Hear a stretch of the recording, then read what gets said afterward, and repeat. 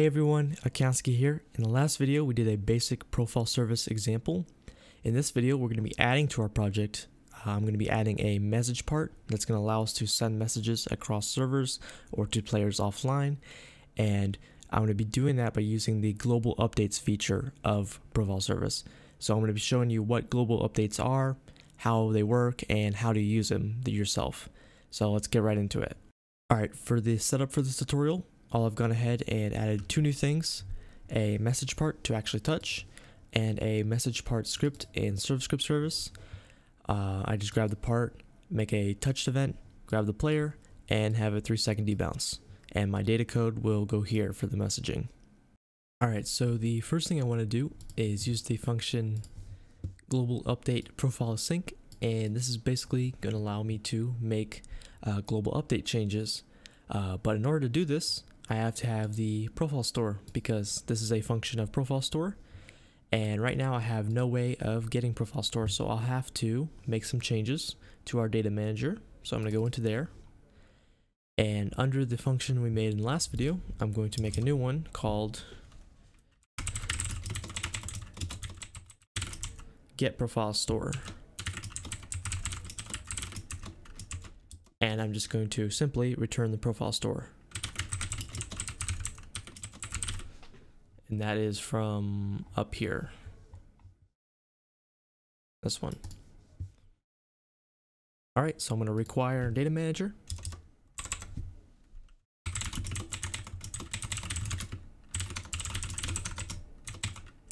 And get the profile store.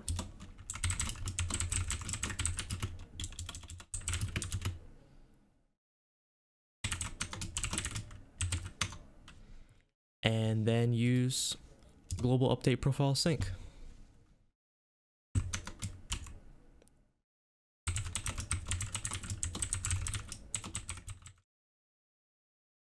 Now if we look into the parameters of this function, we'll see that we need a profile key and an update handler.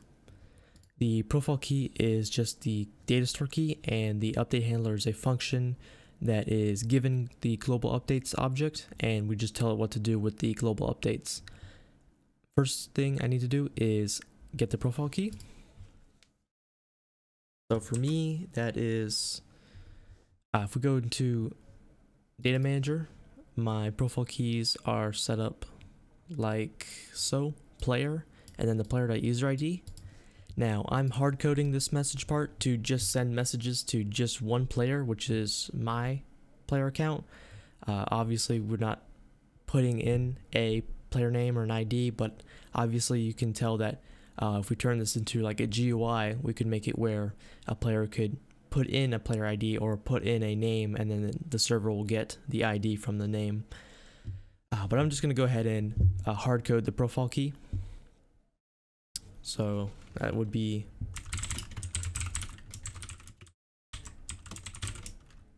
player underscore and then concatenated with my ID. And you can get that from the URL of your profile. Alright, so now I have the profile key. I'll go ahead and put that in.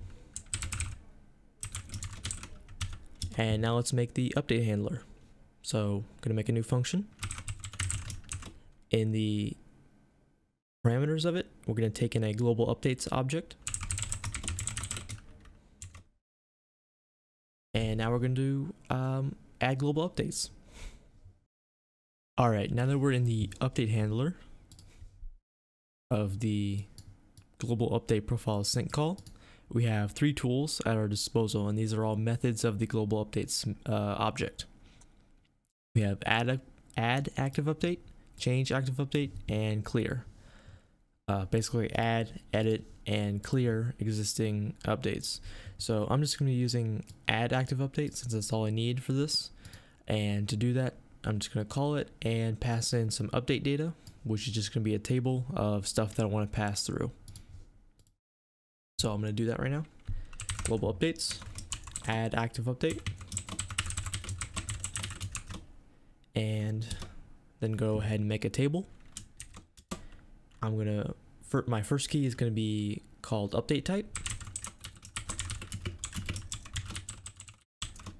it's going to let the other piece of my code later on know what kind of update this is. So if I want to have different types of updates, I can differentiate. Next, I'm going to have a sender, which will be the player.name. Next, we'll have a time that it was sent. So send time is equal to OS time. And then lastly, a message to send.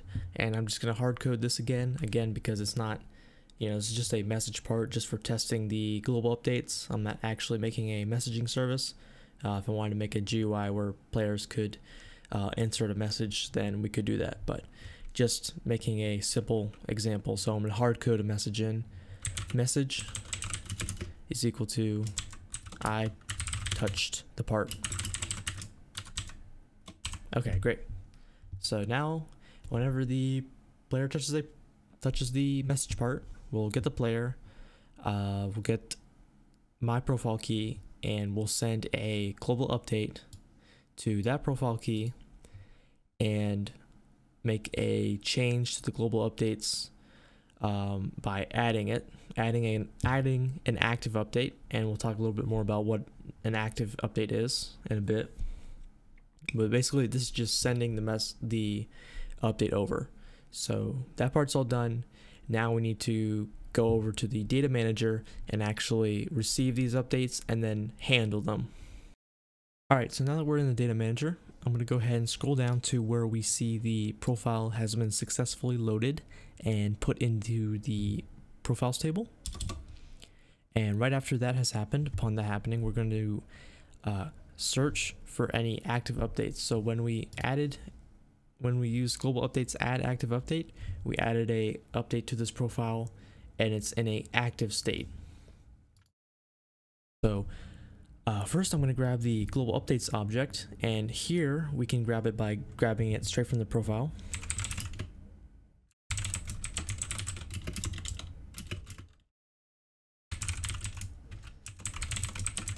Like so. And then when we grab global updates from the profile like that, we actually have some new functions that we can use. So only accessed from profile.global updates, we have listen to new active update, listen to new locked update, lock active update, and clear locked update. And then there are a couple functions that are always available, and that's get active updates and get locked updates. So we're going to use all 6 of these.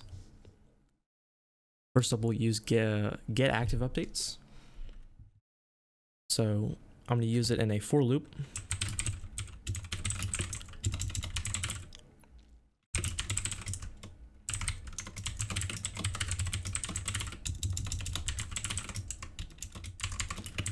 And what this does, what get active updates does, is it returns an array of updates, and every update is an array where the ID is update 1 and the data that we actually put in is update 2. So update 1 is just a unique ID for each update, and update 2 is the data that we put in right here. So all I need right here is update 1, because that's my ID, and I want to use the function lock active update right here. And what I do is I just pass in the update ID. So let's go ahead and lock that update.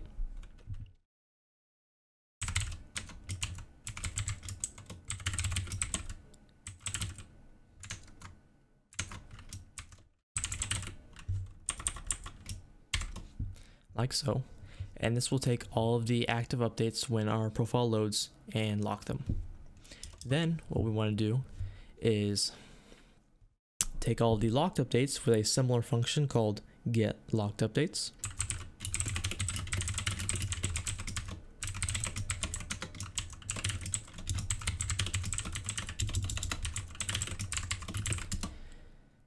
And I'm going to send these to a function called handle locked update,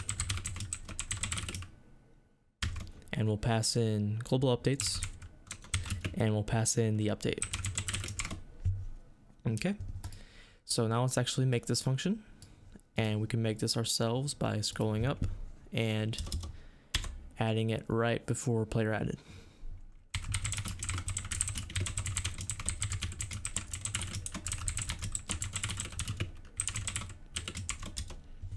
All right, so once again, I'm gonna get the ID and the data, update 1, and my data. So that would be the first thing I do when I handle a locked update, and the last thing you do when you handle a locked update is you immediately clear that locked update, and we do that with the function clear locked update.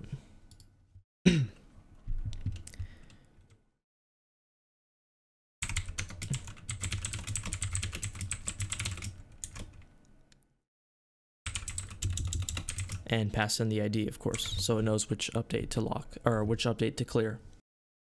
So 4 out of the 6 functions we've used so far. The last 2 are pretty important as well, because we got all the active updates and we got all the locked updates as soon as they were made over when the profile was loaded, but we want to continue to get new active updates and new locked updates as they come in even after the profile is loaded. So these existed when the profile was offline, but we need to allow it to catch and listen for those when they come, even when the profile is already online. And we use that with the functions listen to new active update and listen to new locked update. So let's go ahead and use those. Global updates, listen to new active update.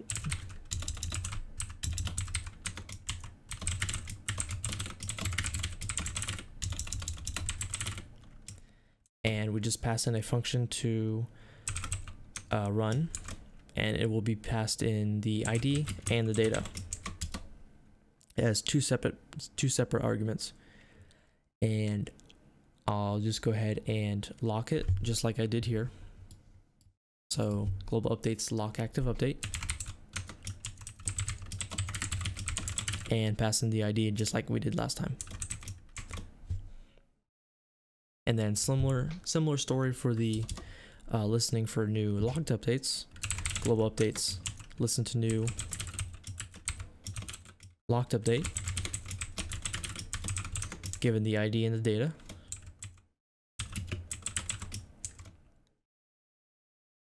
And I'm gonna just do the same thing, handle locked update.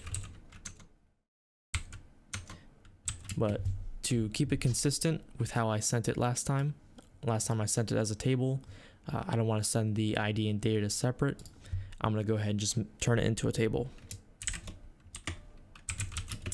like so. All right, we have the system to make the updates. We have the system to handle the updates. Now it's time for the fun and easy part of actually using the data while we're handling the updates. So let's go ahead and just print out the console. First of all, let's use our update type. If data.update type is equal to message, then we know what we're dealing with when we're making a message here. And I'm going to go ahead and print you have a message from, and then I believe it was called data.sender. Yeah, I've got update type sender, I have the actual message, and I have the send time. So let's use all of that. Now let's go ahead and print the message, print data.message, and then let's say local current time,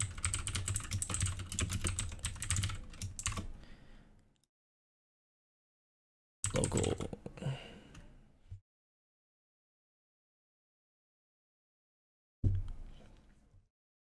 and then I'll just go ahead and print how long ago this message was made by doing print OS time minus the send time, and that should give me the amount of seconds since it was sent. And I'll just do seconds ago. There we go. So it'll say you have a message from, and the name of the player that touched the part, the message, which I hard coded to just be I touched the part, and OS time minus the OS time when they touched the part, which will give me the amount of seconds ago that message was sent. And yep, that's about it. Let's go ahead and test it and see if it works. Alright, so one more thing before we test. I just gone ahead and added some prints to help us understand what's going on and when. I added a creating active update when we create the update.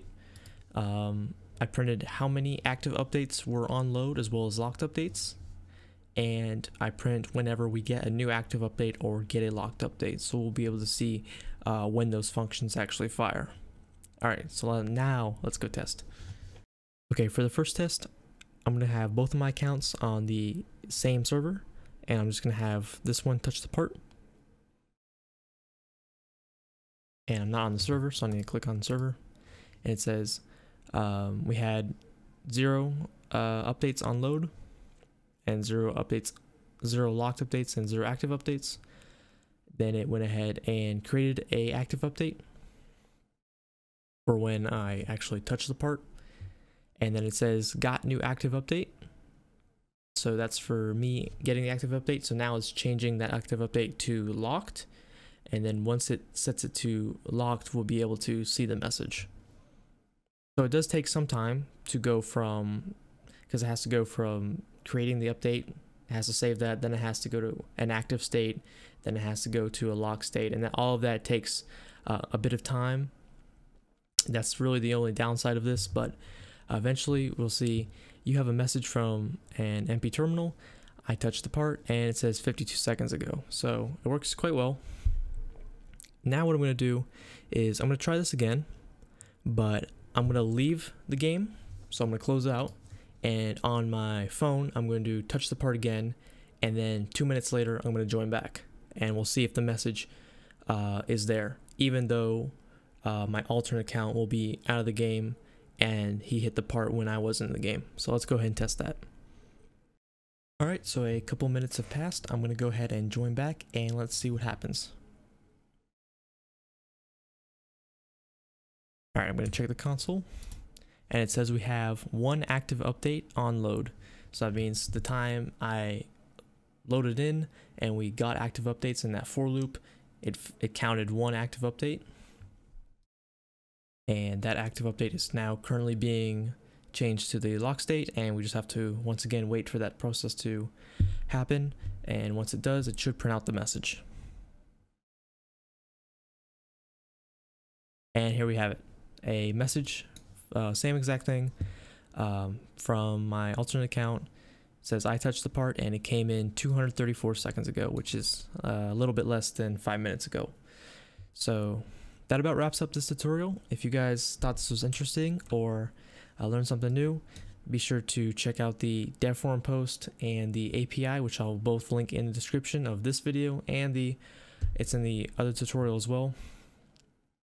If you guys have any questions, be sure to leave a comment or ask those questions on the dev forum post. And until next time, I will see you guys later.